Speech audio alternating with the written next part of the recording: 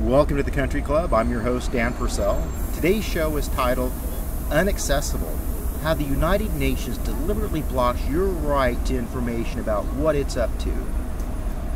Open information, it's what keeps governments clean. As an example, the Freedom of Information laws, or FOI laws. The UN does not have them. Over 95 countries have Freedom of Information laws. The European Union has them too. The United States federal government has laws protecting the public's right to information it keeps, and so do all 50 states. The laws are often referred to as open records laws or sunshine laws. Open the curtains and let in the sunshine, my friends at the UN. There is no better antidote for cronyism and corruption than sunlight. We must have transparency and accountability for healthy democracies.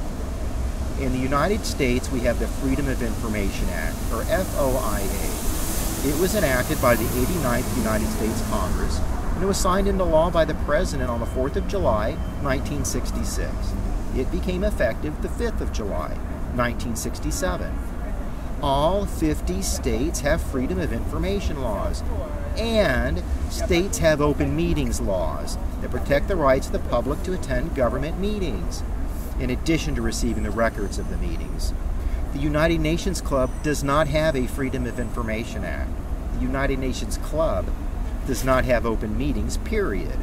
The club prefers to operate in the shadows, without the public, without sunshine. Why do we need sunshine? That's right, for shining light on cronyism and corruption.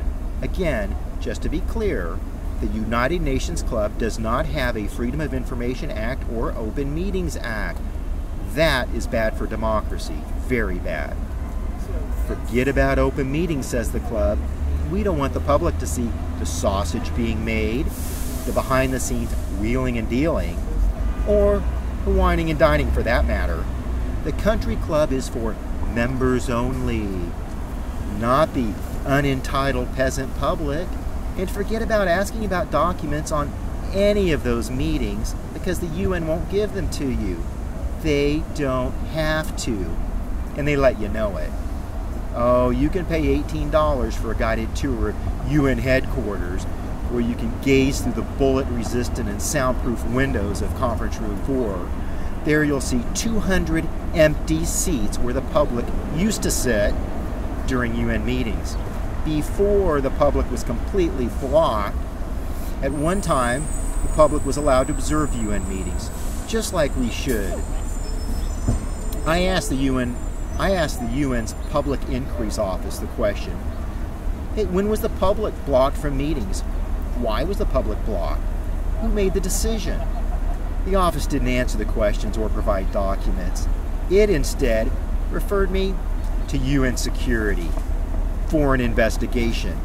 Security told me, hey, we don't have to tell you when the public was blocked, why, or who made the decision, and we're not going to tell you. About 20 years ago, we decided to keep the public out of meetings. That's all you need to know. And stop asking the question. It is a dangerous world out there. We did it for security. Now, the club likes its privacy. So the public is left to get its information about what the United Nations is up to from the press. Of course, not just any press. The UN Club's hand-picked press. I like to call them gladfly media, because they don't report on things critically, if they report at all. They're just glad to have access, glad to be there, glad to be scribes, and glad for the parties. They're so glad. They just don't care about the bad development project, how smelly an unfolded scandal is, about reports of child rapes, or about stinking million-dollar bribes of the UN General Assembly's president for a basketball court for his private residence in New York City, for his Rolexes, for his BMW payments. No matter how smelly the facts, they're just glad to lap up the club's talking points and head to press. And let's face it, the Gladfly media likes having its members screened, handpicked by the UN press office. Why not? It gives the press club a bit of a monopoly on access. It's gotten so bad, some major media outlets don't even bother to show up. Here's an example. The media is given free offices at the UN. Free. I lived in Hawaii, and the legislature there charged the media for office space.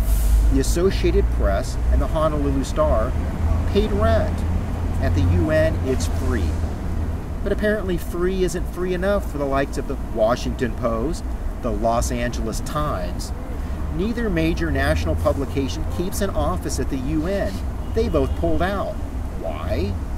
Well, in the case of the LA Times, they're clear across the country. Their business is struggling financially. And maybe they don't want to pay the apartment rent for a writer. But heck, get an intern or something.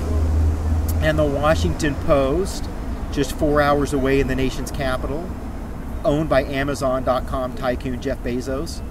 Don't tell me Bezos can't afford the free office. Where the heck are his reporters? CNN at least keeps a couple of free offices at the UN, but they're not there every day, and they certainly don't cover the stories every day. Maybe that's a good thing.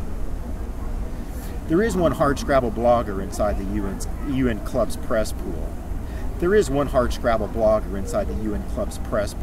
He's been asking the tough questions for over a decade. His name is Matthew Russell Lee of Inner City Press, and he is tenacious, but he's the only one.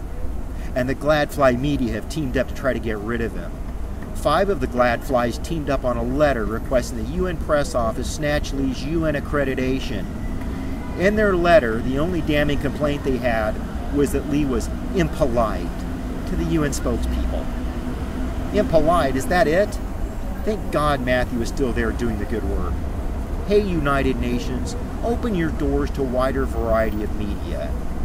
Get a Freedom of Information Act, and get an Open Meetings Act. Our futures depend on it. Anyway, that's enough for today, folks. I'm Dan Purcell, your host and producer. Thanks for tuning in. I hope to see you back next time on UN Country Club.